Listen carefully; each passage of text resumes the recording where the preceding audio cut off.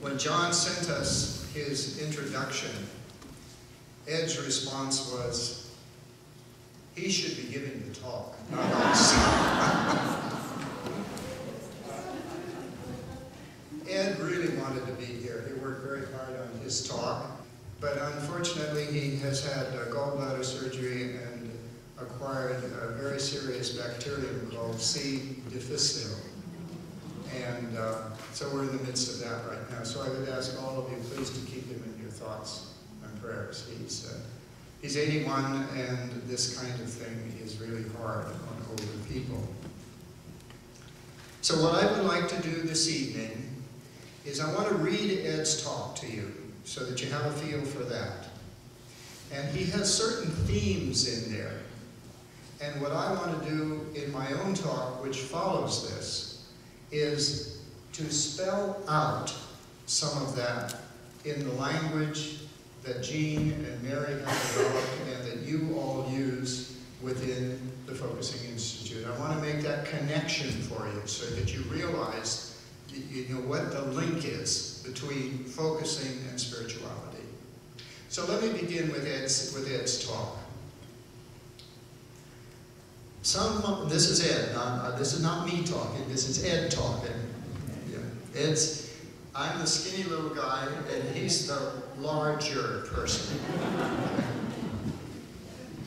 Some of you are probably wondering if these two old geezers, what are they up to with some wild and woolly woo-woo mystical stuff that is really not your cup of tea? And maybe somewhere in the audience there's yeah, it's kind of crossed my mind. So let me begin this evening with my part of our joint talk by very briefly giving you some feel for what we mean by this rather unusual title, BioSpiritual Focusing, Mysticism for the Millions. And the subtitle, can we as focusers be a part of a 21st century Renaissance? Let me take the first part of BioSpiritual, bio, which of course refers to body, our body, not as something apart from spiritual, not at war with the spiritual, not a dualism between its bones, flesh, and blood and the spiritual, but as the great German theologian Karl Rahner once wrote, and I quote, by its very nature, matter, and that includes our material body, essentially develops toward spirit. A far cry from many Christian philosophers who not too long ago were sure that the body could not be conscious, and who could not even imagine what Jean has helped us to experience as felt senses, a vital ingredient in our whole body's conscious knowing potential. As Jean has been showing us for decades, meaning is not only thought in your mind, it is felt in your body as well. So for us, the body is that sacred, conscious bridge or connection we all have, within which we can experience being an integral, living cell within some larger body, some gifting presence that gratuitously connects symbols which shift felt senses physically as their meaning reveals itself when we actually are present to them inside ourselves. That process, we believe, is spiritual. It is what mysticism has always been about for thousands of years. That is, living in such a way that you open your own body's potential for experiencing this continuing gifting connection from inside. You know you are not alone, but alive within some larger body, with a past and a future, with an energy, a source of wisdom beyond what we are capable of thinking and manipulating, a life-creative force that makes your sacrifices, even your suffering, meaning-filled. This is the bridge, I believe, that a violent, confused world is calling focusers to be leaders in building, because focusing can open the door of this experience, this mysticism for the millions.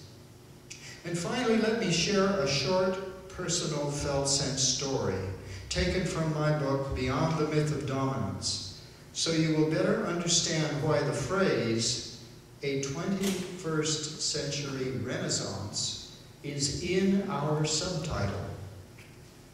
For decades, I carried around a felt sense about the historical period after the Dark Ages, the period we call the Renaissance. It pulled me into exploring everything I came across about that period in history. I was always puzzled by this strange attraction because it was so full of personal contradictions. I found that the art was not something that expressed my taste, yet I would return to it again and again. The architecture was too overwhelming, but I could spend hours in the body feel of it, especially in Italy.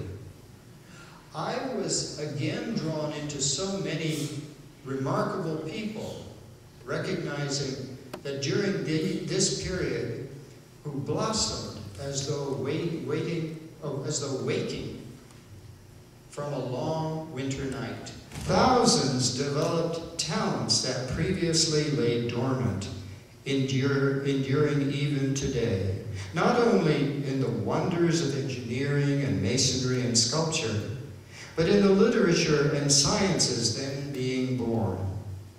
It always felt inside me like there was a personal story in all these incredible achievements of the human spirit, a story waiting to speak directly within me, maybe a clue to better experiencing what BioSpirituality is all about.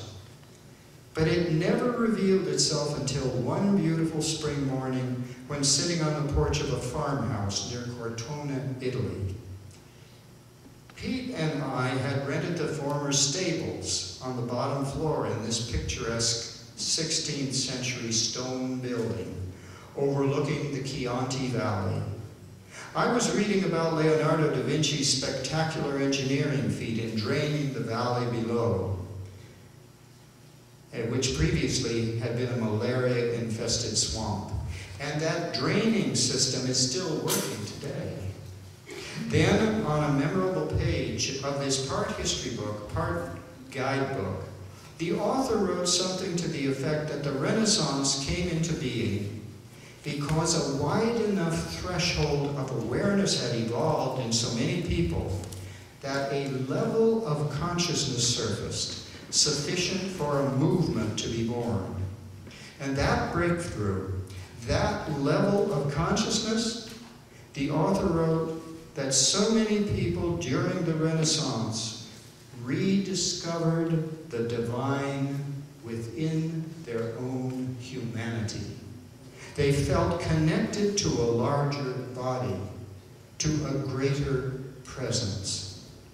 Suddenly, he wrote, a massive explosion of self-esteem and human potential in God was let loose. I recall the author saying that people again took pride in being a part of God. Dust-covered dreams and the human body's spirit connected within this experience of being living selves within this larger body and its felt presence within them. Then the impossible felt possible. For me, the felt shift, the connection finally had come. That vague, fuzzy feeling of something more moved into excitement and an easing in my body. I stood up amazed at what had happened as I walked thoughtfully down the dirt road toward the ancient walls of Cortona and the fresh food I needed to get from the local farmers in the town square. My eye caught the magnificent dome of an abandoned church below me, now in an olive garden, but still greater than most contemporary cathedrals. My mind wandered back to my favorite Genlin quote, in which he described how focusing could build this bridge that once fueled the Renaissance. He wrote, and I quote, "Your physically felt body is, in fact, part of a gigantic system of here and other places, now and other times, you and other people, in fact, the whole universe." This sense of being bodily alive in a vast system is your body as it can be felt from inside, end quote.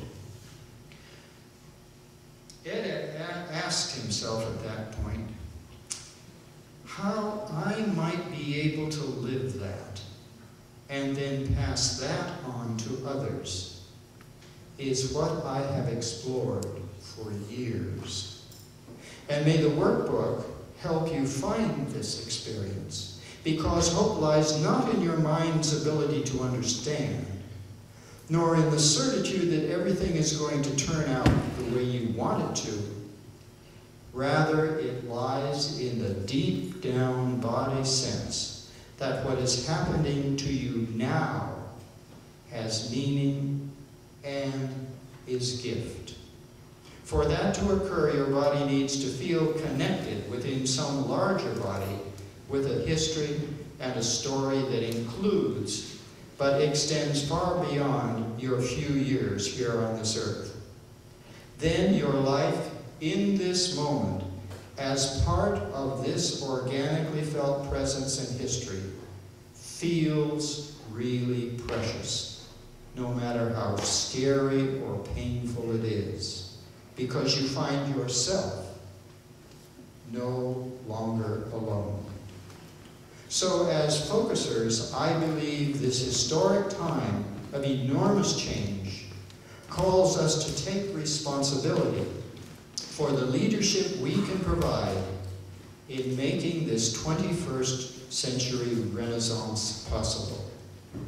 And then he just scribbled on the bottom there, he said, "I thank you for the invitation to let us share this at this conference."